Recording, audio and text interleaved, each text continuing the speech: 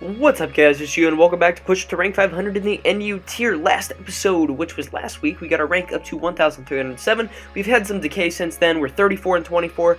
Let me introduce the team real quick. It's kind of a variant of the team we ran last week. It's a little bit different, and I kind of modified it to beat stuff we lost to last week, which was basically a stall and bulky offense. So looking at the team, of course we have Pawniard making a return from last week, has a Violite and Defiant, Knockoff, Ironhead, Sucker Punch, and Sword Stance, spread seen here. And then we also have Haunter over Miss Maggie's, and I chose Haunter because Haunter is able to completely beat any walls that have like normal type stab and toxic, specifically Altano. And because it taunts Altano and prevents it from wish passing, it can Will-O-Wisp opposing Bisharps and get residual damage on stall. It also runs dual stab, which is cool. Spread seen here. And then we also have Spike Stack and Crustle. You guys pretty much know the drill by now. And then we also have Sceptile right here. And Sceptile is pretty cool because I wanted a physical threat to replace Samurott from last week. And Sceptile seems like the right Pokemon for the job because I can...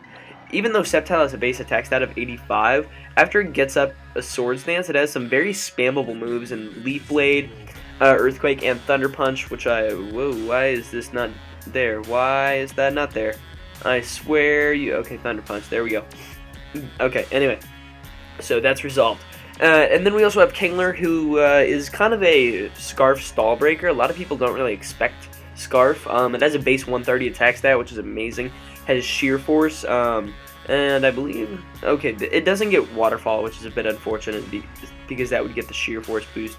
Anyway, so it has Crab Hammer, Double Edge, Knockoff, and Rock Slide for fire types. And then last but not least, we have the same Master from last week, who's here to basically heal up any Pokemon we need. Size Shock, Energy Ball, HP Fire, and Healing Wish. So anyway, as I said, we're at 1,307. We need to get to 1,371 to be on the ladder. So let's quickly grab a match. And Kingler can't learn Double Edge because it's incompatible with another move. I probably should have looked at that. So what move shall we use to replace Double Edge? Double Edge. Double Edge. What move will we replace you with? So we'll go Superpower. Alrighty. So anyway, I'm recording this on Friday, actually, because I am going to go fishing over the 3-day weekend. It's going to be a lot of fun. I can't wait, and that is why I use the fishing sprite and whatnot. But, so, I already have Create a Mega up, which is what I needed to get up. So, that's good. And, besides Create a Mega, I already got Poke Battle Saturdays recorded, so I got to record this and Diamond, and then I'm good for the weekend. So anyway, looking at this guy's team, he has Cradilly.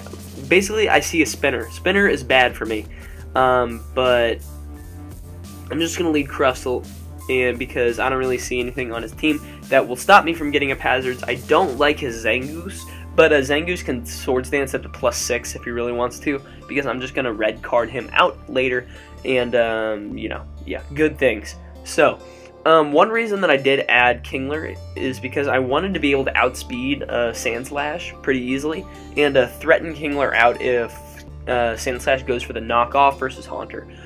So that's one reason that I have Kingler here this week. I also like Kingler because once I eliminate this thing, Kingler has a field day versus his team. He decides to lead with this thing, which is fine. I'm just going to get up my Rocks. Rocks are probably my best play, because... Okay, he goes for T-Bolt, which does a lot. I red card him out into this thing. Okay, this is actually kind of bad for me. I'm actually just going to go for Spikes right here, as he ends up going out into his Sandslash. That is fine. I'm just going to go out into Haunter, because Haunter really doesn't care about anything bar a knockoff at this point. And Crustle has already gotten up the necessary hazards that it needs in order to... do some good stuff. So he goes for Earthquake, which is fine. I'm just going to Will-O-Wisp him here. If I hit the Willow, I'm going to be really happy because it'll shut down his Sandslash for the remainder of the match. But he actually goes into Cradilly, which is even better, frankly, because now I get more residual damage on this thing, which I need in order for Kingler to win. So I'm going to go for a Sludge Bomb right here because it will hit him neutrally. It is stab, but that did nothing. Oh my goodness.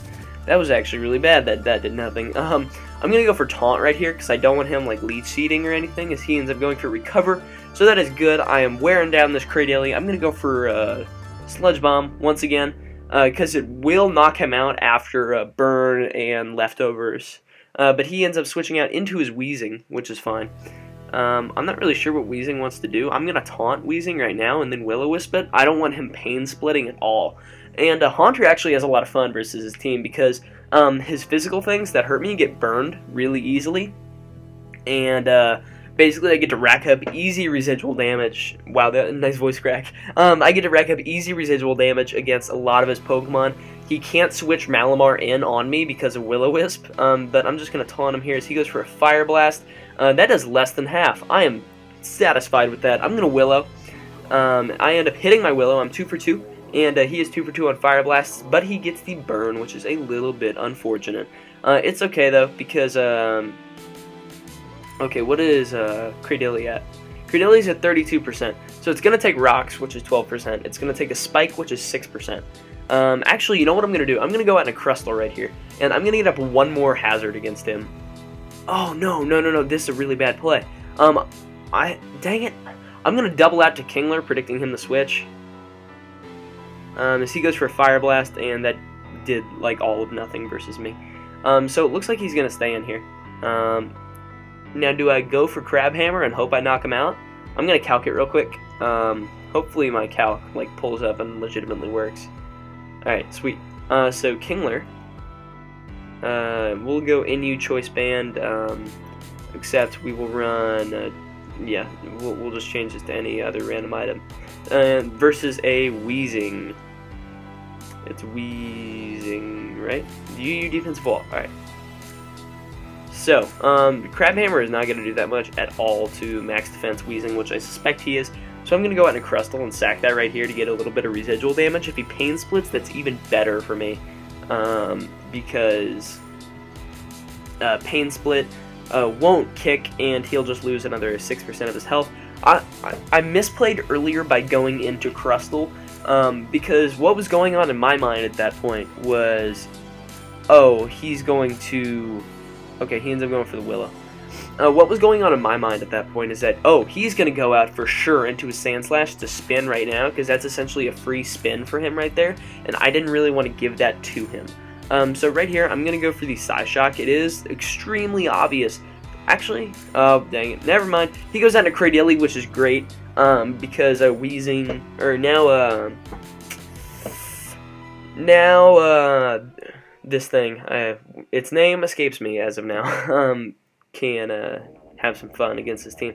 But I'm going to Healing Wish right here to prevent him from rapid spinning, and basically it was worth it for me because his Wheezing is going to take more hazard damage on the switch in, and Crab Hammer is still going to hit like a truck against the rest of his team, and I can wear down Wheezing with, okay, I'm not sure the crit mattered right there.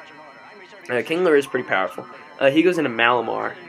I think I'm good to stay in here and Crab Hammer. I don't think he yeah, he didn't suspect me to be Scarfed. I get a crit, but you know, I have a high critical hit ratio with Kingler, so that's cool. He goes into this thing, his Zebstrika.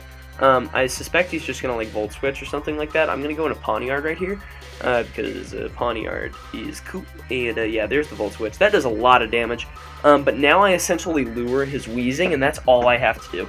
I lure his Wheezing, I knock off and get rid of his leftovers, and then allow Kingler to hopefully come in and clean up the game. The way he's playing this, it is for sure Scarfed, but as long as I get him to lock himself in on T-Bolt or Volt Switch, then I'm okay. So we'll see what he decides to go out into here. He ends up going out into Wheezing, which is fine, because I'm just going to knock off. As I said, like, that's what I'm here to do. Here to knock stuff off. Knock it off, bro.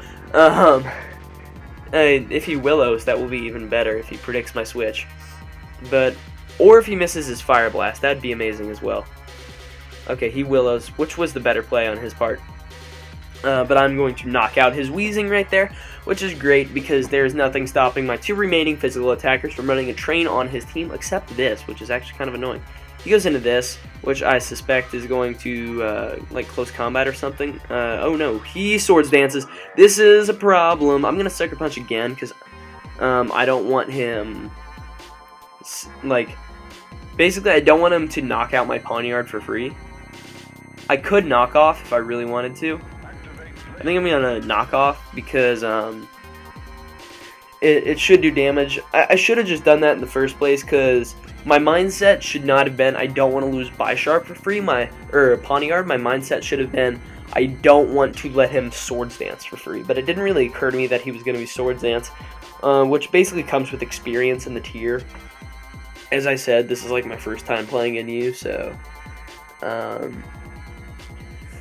we will have to see what I can do against the remainder of his team. Sceptile probably won't be able to take a hit, but you know, we could work around that, I guess, because toxic damage will be racking up for him relatively quickly, which will aid me a lot because if he decides to, oh wow, we're lagging really bad.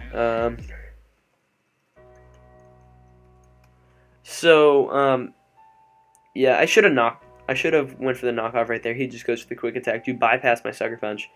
And who has a better defense stat? 266 versus 160. Okay. Kingler it is. We may actually outspeed him, which would be amazing. I'm just going to go for the Crab Hammer right here. Because Crab Hammer is my best option right here. If I miss, I lose. I am able to tank it, and I go for the Crab Hammer. That's going to do good damage. But he wins by going for Flamethrower right here. So I have to hope he goes for Flamethrower and not... Or I have to hope he goes for T-Bolt and not Flamethrower. But if he's smart, he goes for Flamethrower and wins. Oh, he goes for Overheat, meaning that I may be able to tank it. Please, let me take a hit. I'm going to Earthquake right here. He overheats. I'm able to live one. Please knock him out. Come on, Sceptile! Yes! We pulled through! We pulled through! Okay, so that is a great way to start off the week, bringing us up to 1328. Oh my goodness. So, if you guys did enjoy that very, very good episode, in my opinion, of Push to Rank 500 in the NU tier, please make sure to leave a like. It really does help show support for the stuff that I'm doing here on the channel. Also, make sure to answer today's comment question of the video, which is, what is your guys' favorite... Hoenn starter. Hoenn starter. We'll go Hoenn starter. Oh, yeah, what is your guys' favorite Hoenn starter? I said that like 5 times. Way to just calm down at the end of the video, Geo. Anyways, and with that, I urge you guys to subscribe if you guys are enjoying the constant content. And with that, I'll catch you on the flip-flop.